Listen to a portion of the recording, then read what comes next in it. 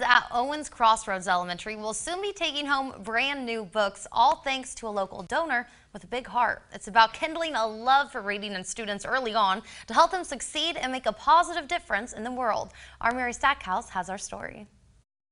Okay, let's go check it out. Walk into the library at Owens Cross Roads Elementary and you'll find Donna Thompson doing what she loves, developing readers. This is just the perfect book for you. My heart lies in getting books into the hands of kids. And we're a Title I school, and a lot of our kids do not have books of their own at home.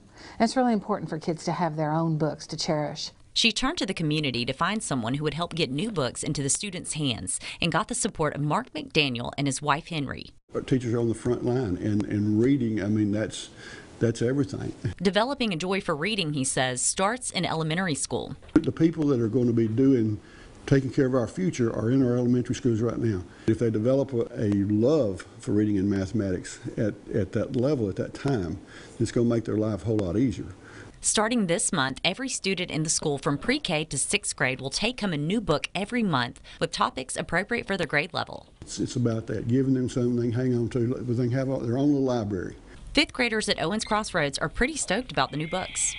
I'm really excited about Old Yeller. My brother's read it and he said it's really good, and I'm really excited. I'm excited because, you know, some people don't have books at home and some people do, but it's good to have a book every month so you can lengthen your collection of books. These books are brand new. These books are special. Without the backing of the McDaniels, we couldn't do this. Putting the Valley first, Mary Stackhouse, WZDX News.